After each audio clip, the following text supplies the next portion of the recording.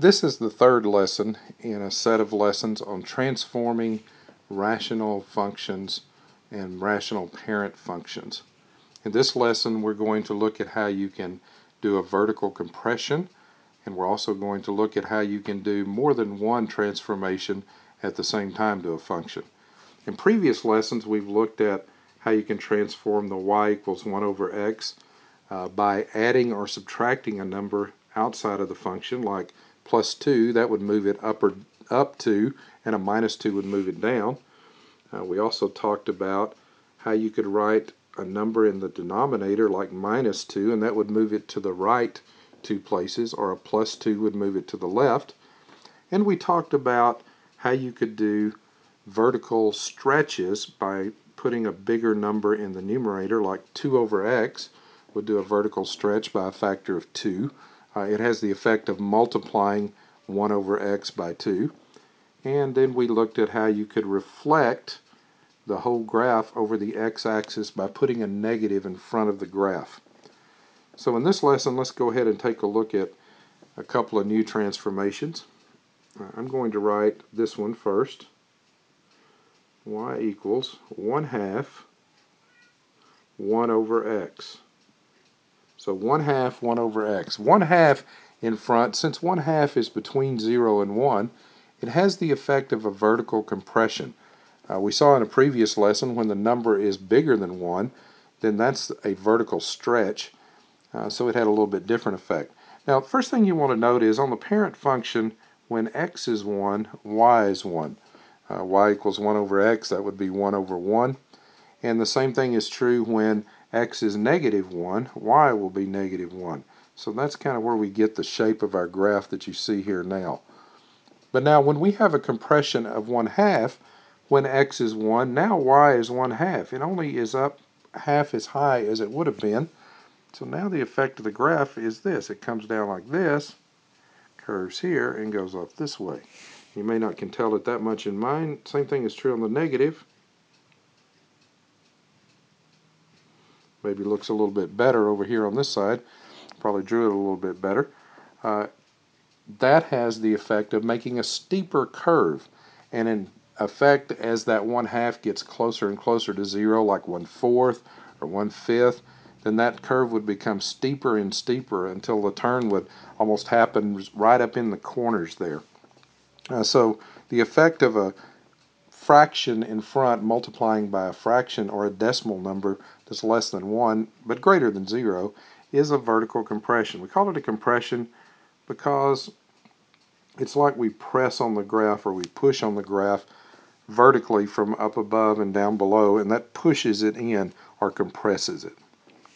Now let me get rid of that one, bring my parent back up, and I'm going to make another graph here.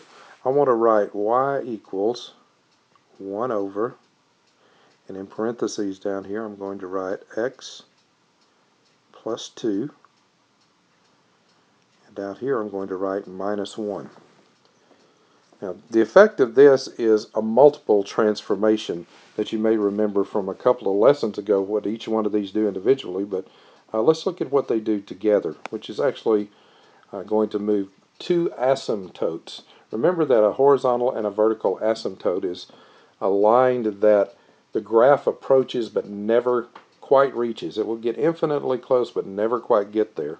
On the parent function, those asymptotes are the x and the y-axis, where x equals 0, y equals 0.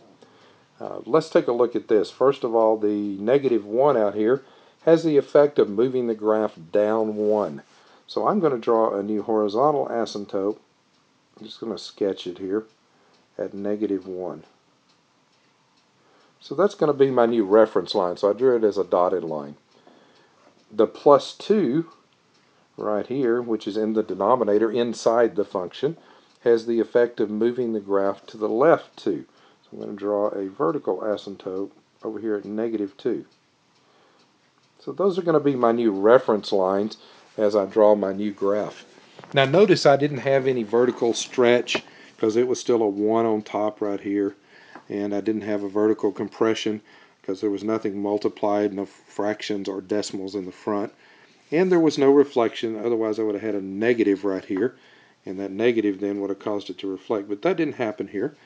So let's just sketch this using our asymptotes as our reference. I'll get here as close as I can to getting it right. So come down like this, cross there at 1, and go off to infinity, approaching x closer and closer, but never getting there. Same thing on the negative side. Come to here, crosses at approximately 1, and heads off to negative infinity along the y-axis, but never quite reaches the y-axis, or not even the x and y-axis this time, but the asymptote that's at -2 and the asymptote that's at -1 for x. So we've moved our graph to left and down 1. I'm going to get rid of it one more time. And I'm going to draw one more here. This time I'm going to do -2 over x.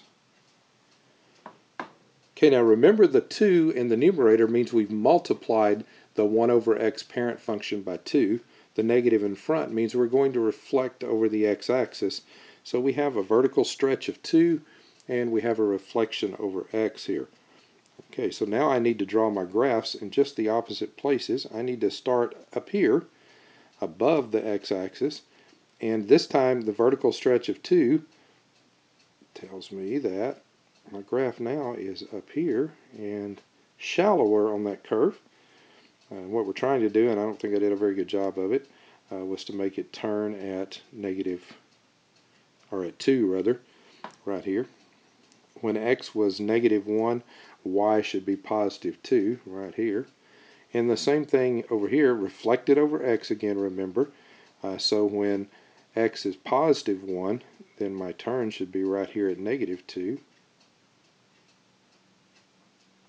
So again, a shallower graph than the curve that we would see with the parent function, because we in effect stretched this out as well as reflected it. Remember, we're stretching it because we're pulling this upward and downward, like that one's being pulled down, that's being pulled upward. So it has the effect of stretching the graph, and thus we call it a vertical stretch.